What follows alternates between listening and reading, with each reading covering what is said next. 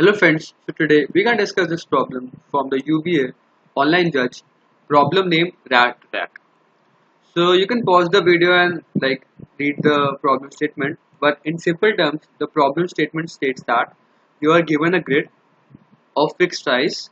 The area of that is 20, 2025.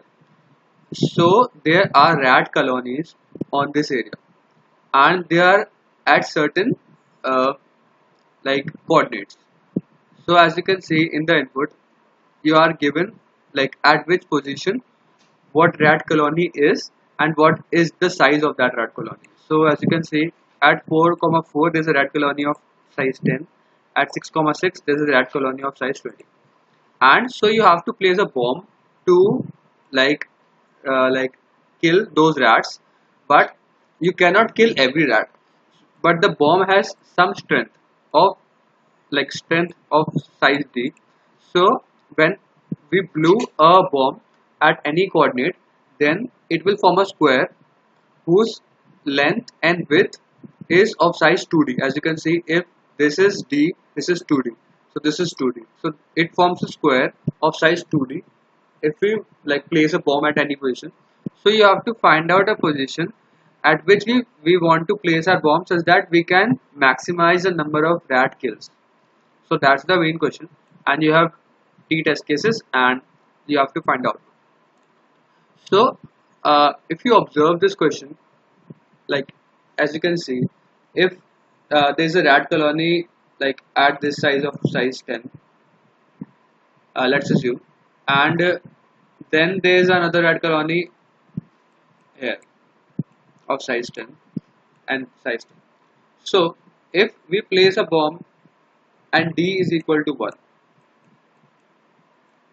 if you place a bomb here, then it will only kill this, this, this matrix. If there is a block cell here, I hope you understand. If there is a cell here, it will form a square.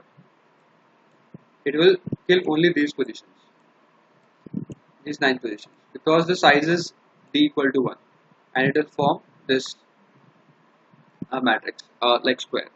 So 1 plus 1 minus. Okay. So now what will be our solution can be? We can easily find out for every position at all what positions if we place a bomb, this colony will get killed. So for example, if I place a bomb here, will this colony get killed? If I place a bomb here, will this colony get killed? So what our strategy can be for this colony, when we are given that at this coordinate there is a colony, we will make a square around it and update every square with this value of 10, which means if I place a bomb at any position in this square, this colony of size 10 will get destroyed and we kill a total of 10 mice. I hope you understand. So then this for every coordinate will do the same thing and will update this matrix. In final, we'll iterate over the whole matrix and find out the maximum coordinate and maximum number of mice killed, because every position stored what are the mice killed if we place a bomb at any position. So if I place a bomb here, it will kill this colony. But if there is a colony here of size 20, will for this coordinate will again iterate over all the blocks which are in this grid and then iterate and then update its value. So if it value will 20, it will update to 20. So it means if I place a bomb, so it will update to 30 because we will add this. So what this means, if we place a bomb here, this colony will also get killed and this colony will also get killed, and our score will be 30 because this colony is in this range and this colony is also in this range. There's an intersection here. So we can update this whole matrix. So that's our main logic. Let's code it out and you will be more clear how we will do this. So in the starting, what we are given that there are t test cases. Test cases and for each the test case what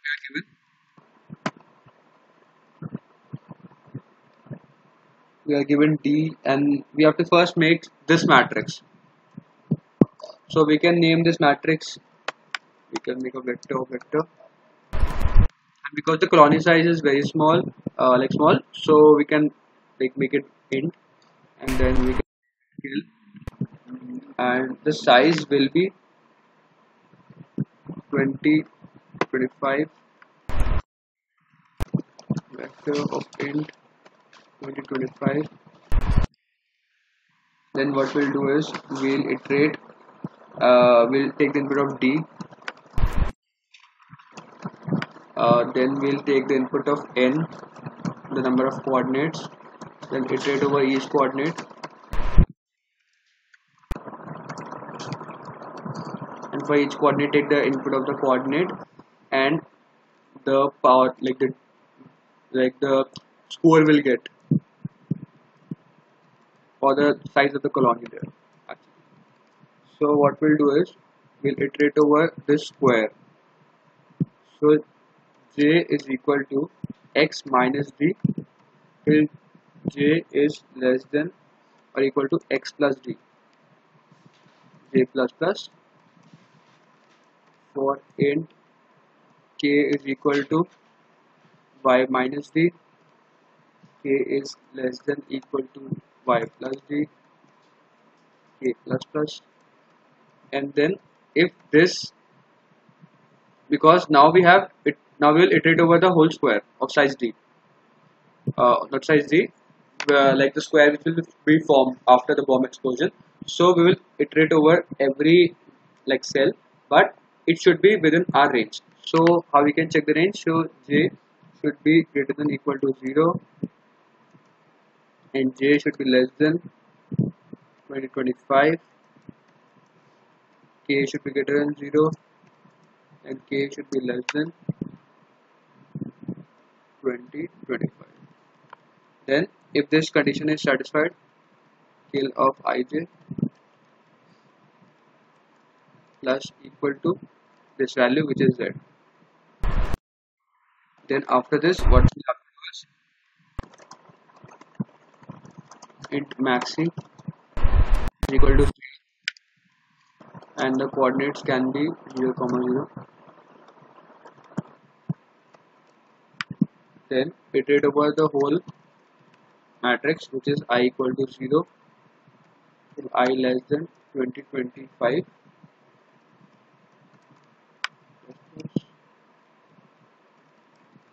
Int j equal to 0, j less than 2025, j plus plus, and if at any position fill of ij is greater than the maximum we have found, so update the maximum and update the indices.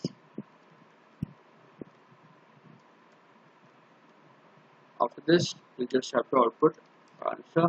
So we first have to output our coordinates and the maximum value. Next line. Let's try to put the test case.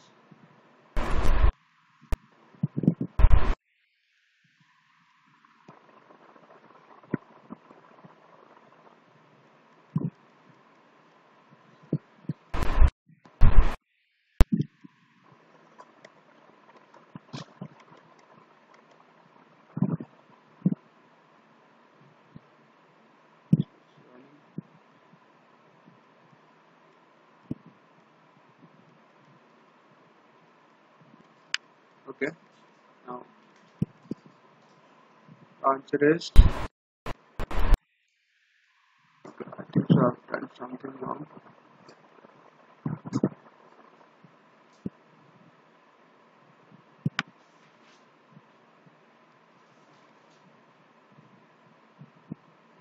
Okay, sorry. This and this should end here.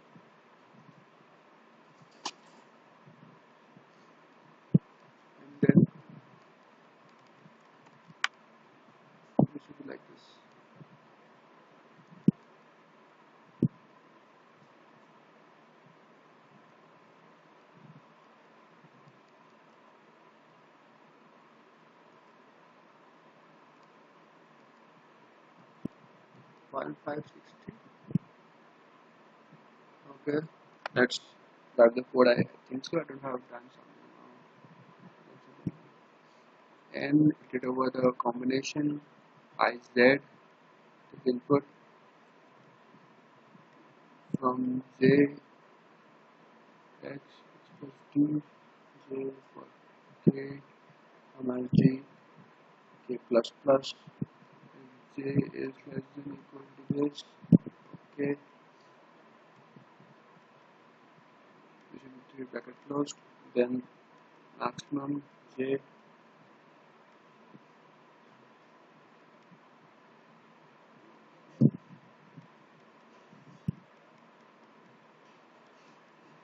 to find out that maximum IJ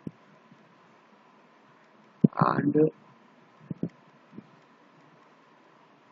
since the code is correct, let me just once again check it. Yeah, so I found out actually it is not IJ, it's JK because we're treating with J and K. Now if you like submit this,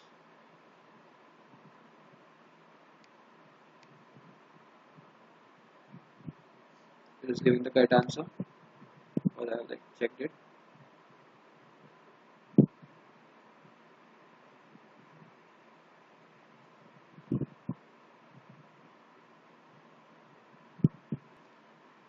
Okay, let's submit this. Now it's correct.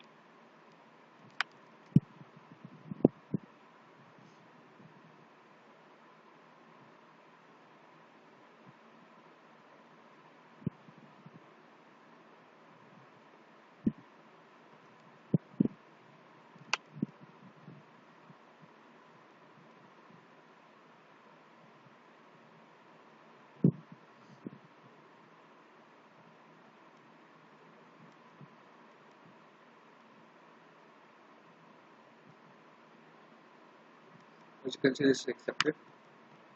If you still have any doubts, please mention down. Thank you for watching this video. I'll see you next one. Bye.